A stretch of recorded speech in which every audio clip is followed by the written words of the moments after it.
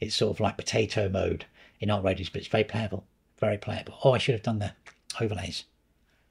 Anyway, we'll do that in a second to show you where the overlays are. But we're going to go through this all again with the MUX switch switched on. I don't know if you can hear this on the microphone. The fans have just ramped up. Here we go. Is that going to crash on me in the demo? That doesn't look good. I think we're okay. It's the first time of launching, so it might take a bit longer than usual. But I can't even get Doom to run on this card because even on, yeah, well I can, but I have to set the resolution to like 800 by 700 or something to Doom Dark Ages. It's really not good for this machine. It's only got 6 gig of RAM, but this runs. Everything's a bit slower though.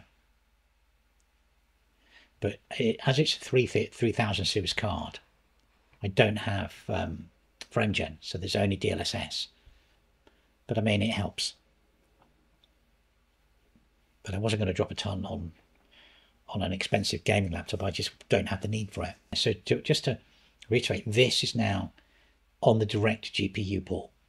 It's ignoring the iGPU of the panel, and it's basically going straight out the DGPU. Now, not all laptops have this, so you know, run that little script before you put this on your machine, and it'll tell you whether you can do this.